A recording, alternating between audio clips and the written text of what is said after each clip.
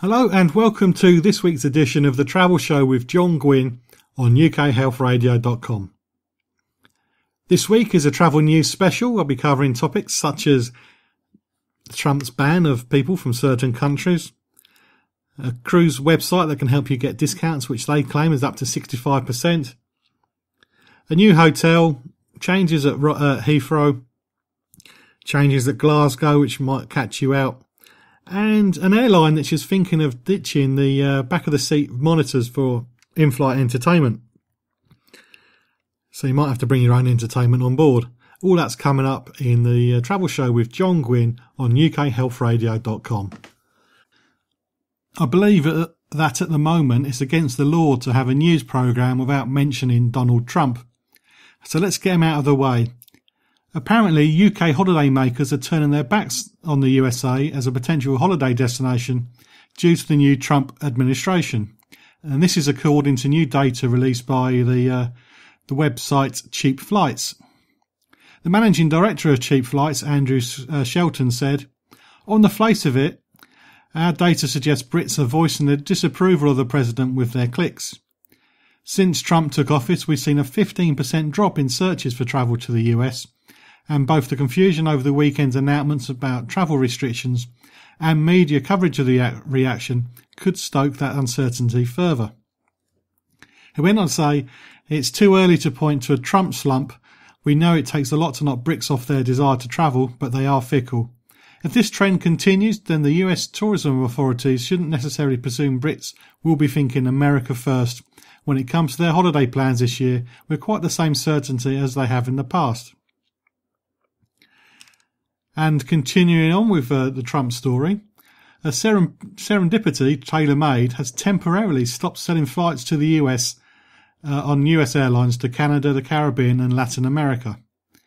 The director of the company said that the operator had already decided to postpone the launch of a US program prior to President Trump announcing his 120-day ban on nationals from 7 Muslim majority countries. The UK Foreign Office has since declared that the ban will not apply to British passport holders, including those born in the countries affected or dual passport holders. However, the director of Serendipity said the announcement from the Foreign Office did not provide enough reassurance for his all Muslim clientele. As a result, the tour operator stopped selling flights on American Airlines, United, Continental, and I'll say to the Caribbean, Canada and Latin America. Instead, it's going to be using British Airways, Virgin Atlantic and Air Canada. The director insisted the company wasn't trying to penalise US travel industry, but added, "We have to ensure our clients would feel comfortable travelling to the US, and at this moment it is the highest level of concern since 9/11. The company decided to postpone its launch of its US City Breaks tour after Trump mooted a Muslim travel ban during his campaign in early 2016. Also, on the ban of people travelling to the US, the international airline body, IATA, or IATA, has asked for clarification from the US regarding the temporary travel ban.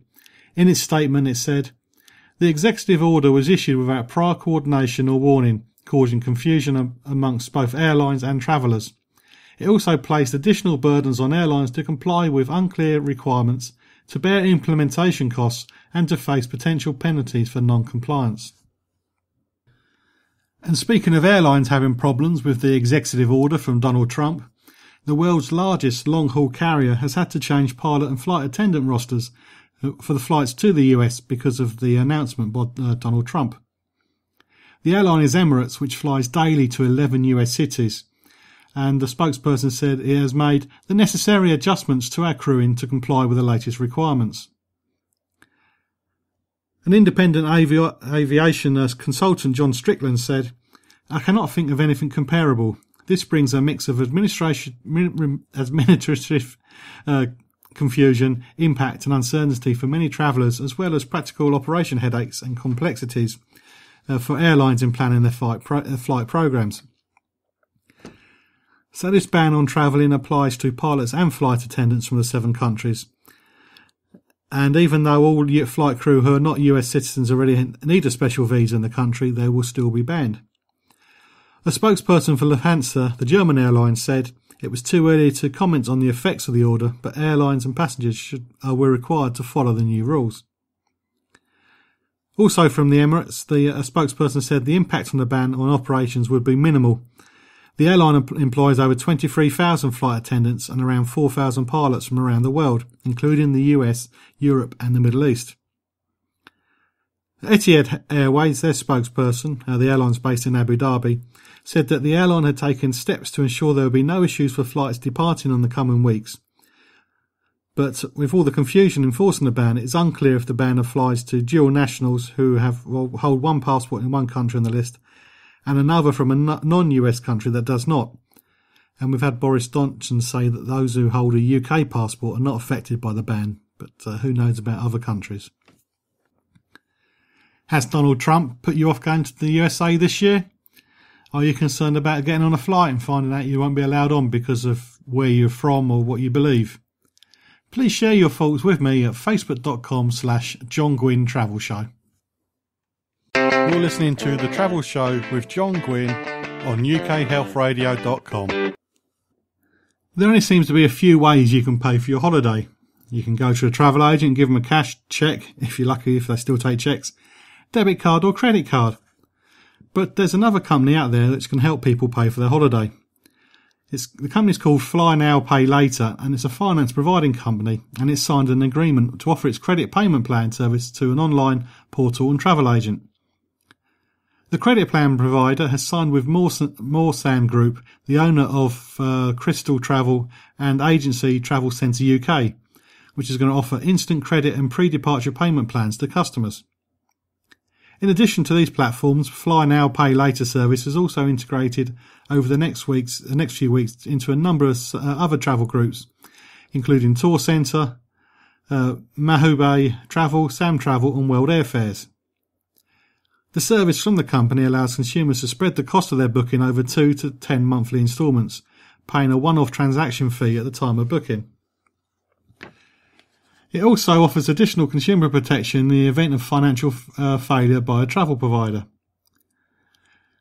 Its new pre-departure payment plan allows consumers to spread the cost, as I said, and the payments can be bi-weekly as well as monthly, and it allows customers to lock in the price of their travel arrangement or flight as early as possible.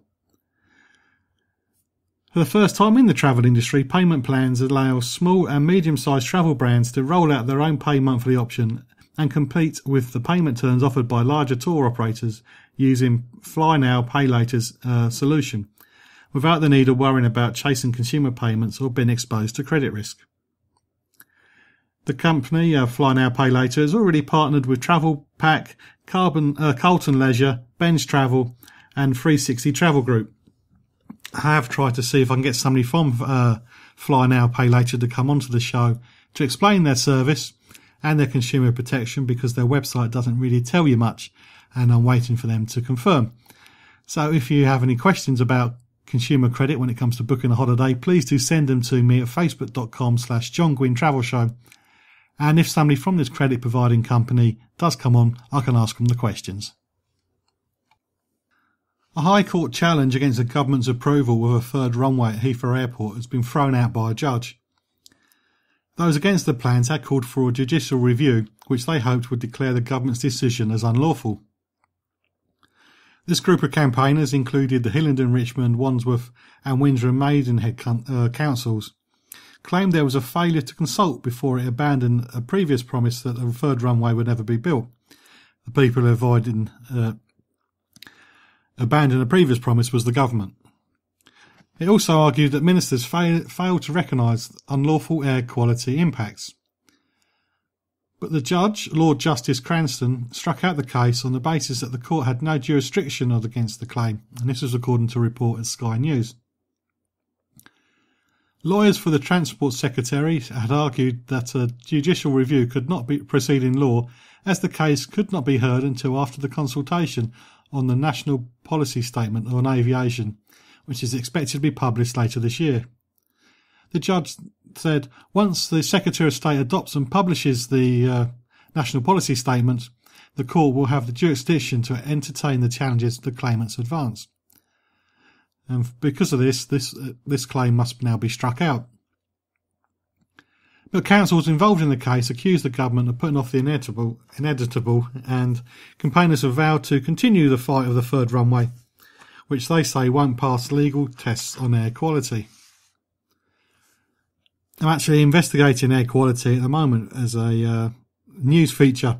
If you live near a runway and you're worried about the smells that are coming your way from the fuel or the exhaust from the jet engines, please do contact me at facebook.com/John Guinn Travel Show, and I can look into the information and your concerns and put it forward to this feature, which, the way things are going, is probably going to be coming out sometime in March.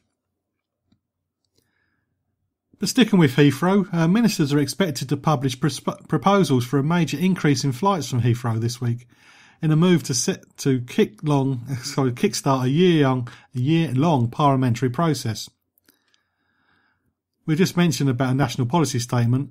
This one, drawn up by the Department of Transport, will set out the impact of the 3.5 kilometre runway, what the impact will be on the community, as well as tough planning conditions attached to the plans. It's expected to cap flights from Heathrow at 740,000 takeoff and landings a year, which is a 50% increase on the present limit, as well as banning night flights for a 6.5-hour period. This is according to a report in the Times. The policy statement is likely to be published by the time you heard this, so I might be talking about it more next week. Will outline plans for the compulsory purchase of almost 800 homes around the airport, giving owners 125% of their value plus costs. It is also expected to rule out a fourth runway. This expansion will be subject to a 4-month public consultation, and ultimately be put to a vote of MPs, probably by the end of 2017, or perhaps, none of the way things slip, sometime in 2018. Then Heathrow will submit his own detailed planning application. If you're going abroad by plane, boat, or the family car. If you're going abroad for pleasure, or business. There's one essential thing to do before you go. Check the expiry date on your European Health Insurance card. You can renew it up to 6 months before it expires. Visit nhs.uk/healthcare abroad or call 0845 606 2030. Bon voyage!